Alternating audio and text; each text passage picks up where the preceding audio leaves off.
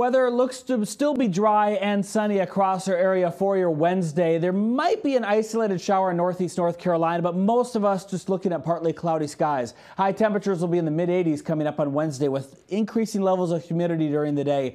Thursday, things start to change a bit. Winds are out of the southwest. Highs will climb into the 90s. And we also see a couple of thunderstorms. These storms are up to the north of us, so towards Charlottesville, Lynchburg areas, Farmville. They'll see some rainfall in the afternoon. And there's a little hint that some of these thunderstorms might survive their way moving down to the south. So we could see a few showers, possibly towards Surrey County, maybe James City County and Middle Peninsula around 8 o'clock. So right around sunset, you might see a couple of showers. On Thursday, the 4th of July, rest of the area still looking dry for the 4th, as we'll see the wind continue out of the southwest into Friday and temperatures staying warm and also staying humid.